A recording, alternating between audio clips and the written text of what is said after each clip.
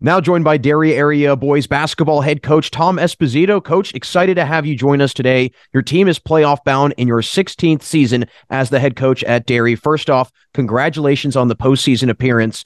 What's it mean to just this team and really the whole program to make the playoffs, especially after the struggles you guys went through last year? Thanks for having me, Jack. I greatly appreciate it, and it means a lot for this particular basketball team. I don't know how many people realize that as a JV team, this team did not win a JV game 2 years ago. They were thrown into the fire in a very experienced, veteran, talented section last year. We took some lumps last year, but our players got some valuable learning experience. Like I said, they were thrown into the fire against some very good teams, and we took that into our summer and our off season in the fall, and our guys have worked hard and put ourselves in position to make the playoffs, and we earned it, and we're excited to be in the dance. Well, you mentioned how some of those players last year, again, getting thrown in the fire and a lot of inexperience, but it's been a whole year since then and a lot of time for those players to mature. Where have you seen those players really grow and improve really in the last year or so? I think the biggest improvement that several of our players have made were with their individual skill development. And all the credit goes to Coach Polinsky with that. He does a fabulous job with them. We've had, I think, we counted over 70 workouts from May until the beginning of the season. And we had some very dedicated players in Gabe Carbonera, Nate Papuga, John Wozniak. If they weren't at a basketball camp or a week-long family vacation, they were in the gym with Coach Poe with skill development. In the weight room with Coach McLaren, he did a great job in the weight room with them. So I think our overall skill development, because it translates into the type of offense that we run, the guys have responded, and we have to continue to work on our offensive sets and this and that. And but they did a great job of learning the new offense this year, and it translates a lot to their individual skills.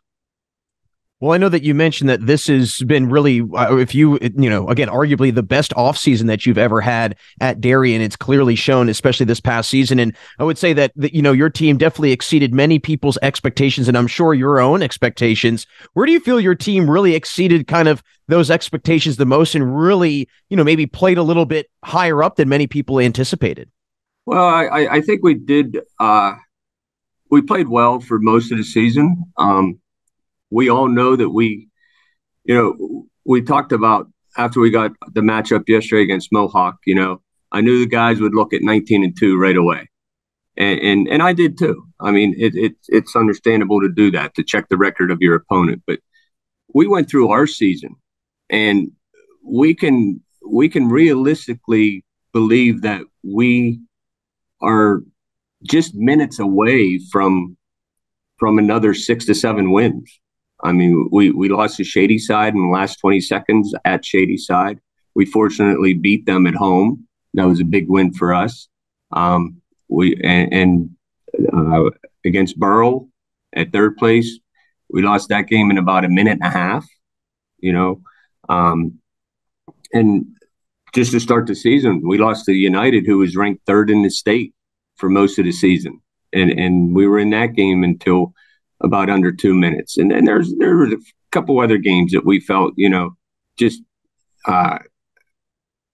we take care of the ball a little better. Southmoreland game was a perfect example. We lose 83-80, make 17 trays, and we lose by 3 because we turned the ball over 24 times. So we're very close to being a 16, 17, 18 win basketball team ourselves. And our guys know that, and we just have to believe that come Monday night, and have the same type of performance and effort and enthusiasm and on Monday night against Mohawk. Well, I know that you definitely are carrying a lot of momentum on your side heading into the matchup with Mohawk. Winners of 4 of your last 5. And for a coach like yourself that's, again, been to the playoffs many, many times, has been a part of many different teams, how much does that help knowing that, hey, your guys are really rolling and clicking at the perfect time heading into the playoffs? Well, that was our goal. About mid-season, we dropped a couple games, and we knew that we were a better basketball team than we were playing at that time. And, I told our guys, we don't need to peak right now. It'd be nice to win games right now, but we don't need to peak right now. We need to peak in mid to late January, and we did that. And our last couple games, we didn't do too much against Homer Center, and we were banged up as well. We haven't had Ethan Fry for nearly 3 weeks, and but we didn't show too much against Homer. And Ligonier, we did. Ligonier played a very good basketball game, but it was a 2-point game. Could have went either way. I don't know how much that hurt us for the playoffs. I think a couple other games, the Borough games, could have hurt us with our seed. But it is what it is, and we've already started watching our films that we had as of last night, and I got quite a few more today. So the guys know the coaching staff's going to put their time into it. They're going to be very well prepared, and we're gonna do what we do, and hopefully we do it very well. Well, I know that the coaching staff has been putting in a lot of time, and you mentioned 2 players that put in a lot of time during the offseason, Gabe Carbonera as well as Nate Papuga. And they're 2 players, Coach, that, again, hovering around 20 points per game, and you don't see that very often where you have 2 players on the same team scoring that much. What has that done for you as a coach in terms of kind of maybe diving a little bit deeper into the offensive playbook and allowing for your offensive sets to maybe run a little bit differently with 2 elite scorers?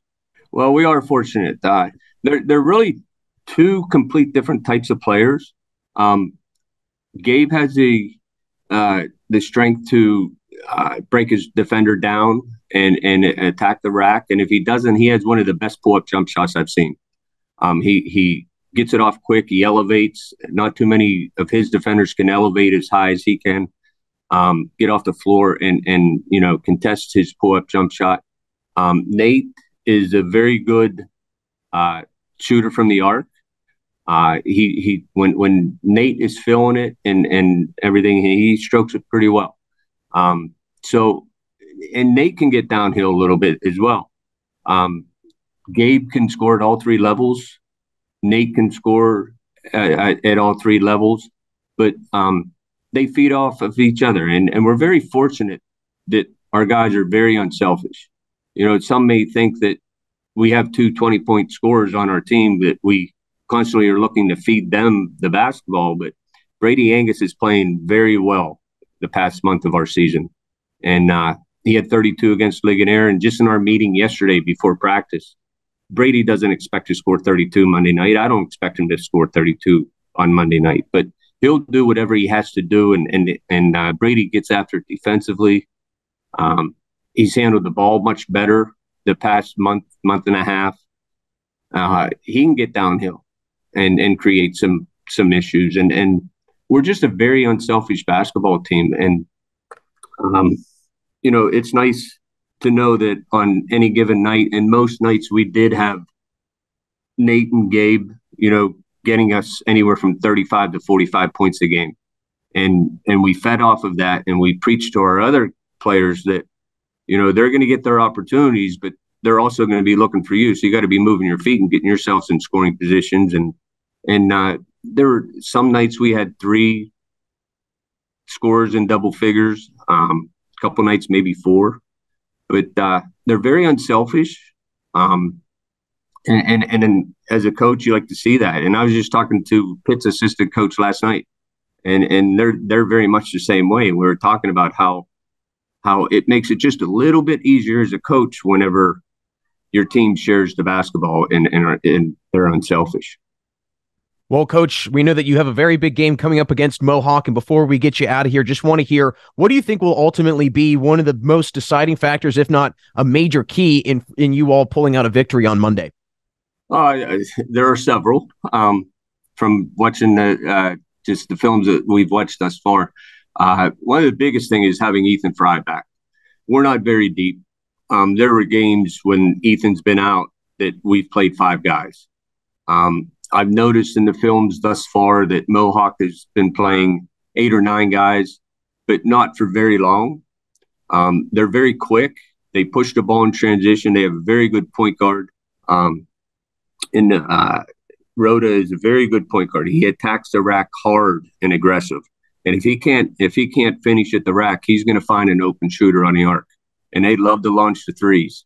So having Ethan back, Ashton Bagley has done a tremendous job for us. He's like our garbage man. And, he doesn't say a word, but he works hard. He's about 6 foot and he's guarding 6'4", 6'5". He's done a great job. John Wozniak has had a very solid season for us. But it's going to come down to our depth, and how quick Mohawk pushes the ball in transition. But our guys are in pretty good shape. We need to take care of the rock, and obviously we got to shoot the ball well. Well, Coach, we wish you all nothing but luck moving forward and into Monday's game against Mohawk. And again, we thank you so much for stopping by today. Well, I greatly appreciate it, and I wish all the teams in Westmoreland County the best of luck. And let's see how many teams we can get to round 2.